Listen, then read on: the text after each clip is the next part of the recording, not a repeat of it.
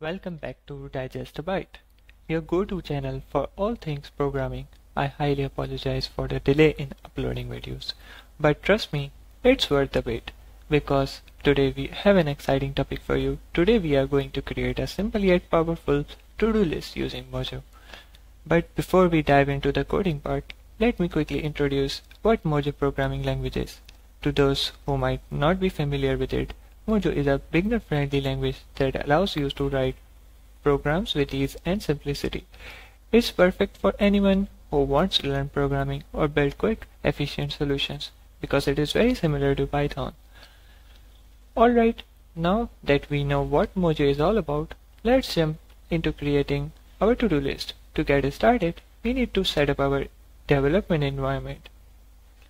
I am using Jupyter Notebook, which is a Mojo playground. If you haven't applied for the early access of Mojo yet, don't worry, you can easily find the instruction in the description below. Over to the editor, we have a Jupyter Notebook here, and I have added some steps to follow along the tutorial. So let's start with the first step, our data structure, where we will store our task or to-do list. So let's start importing our data structure from vector.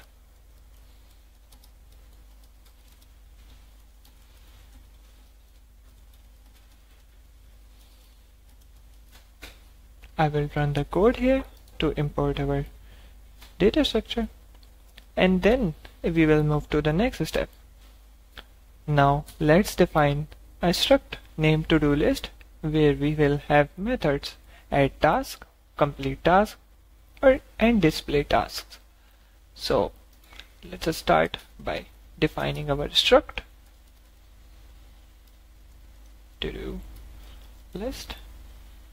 Here I am using a parameter and like this.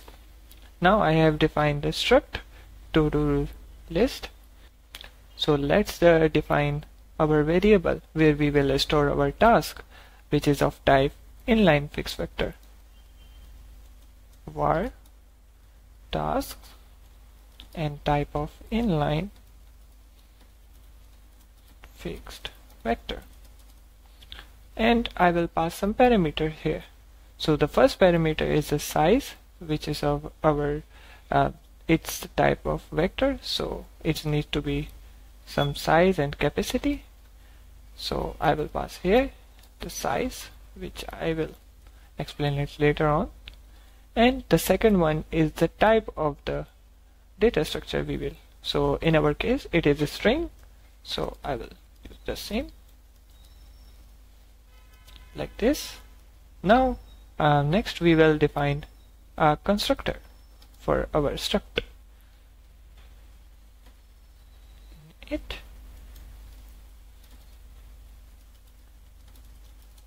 here I will define a variable named capacity. So we have a capacity of integer type. Now I will initialize our variable task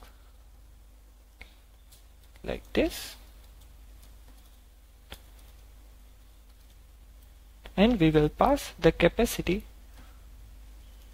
to our initialized variable.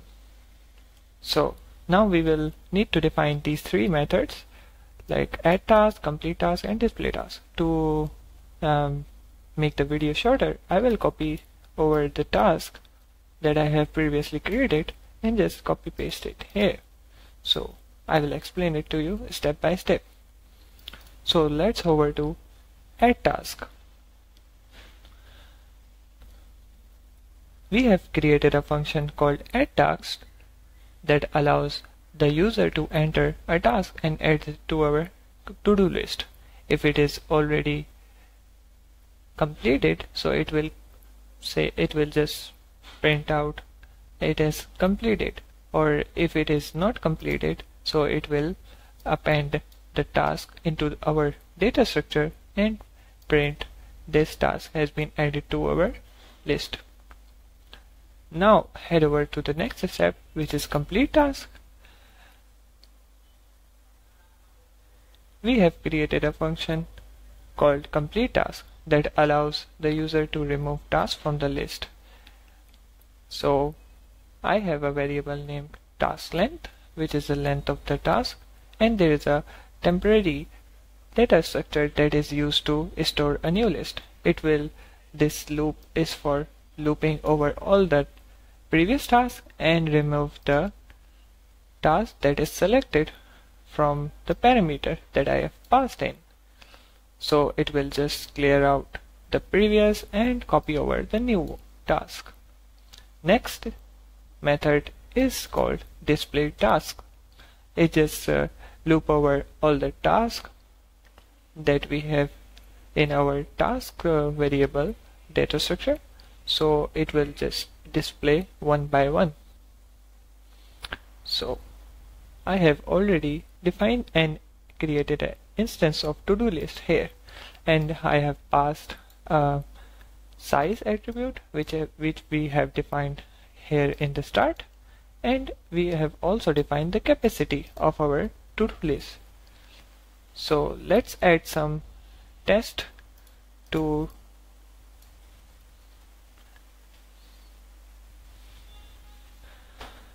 we are almost there. Now let's test our to-do list and see how it works. I will add a few tasks to demonstrate its capabilities, like this.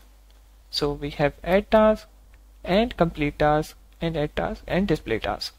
So let's run our struct code first. So there is an error. I have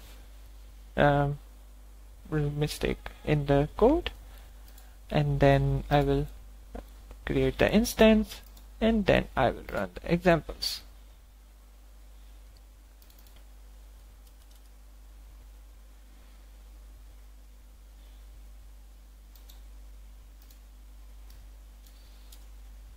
So I will run the code. So you can see so for the first method it added the task.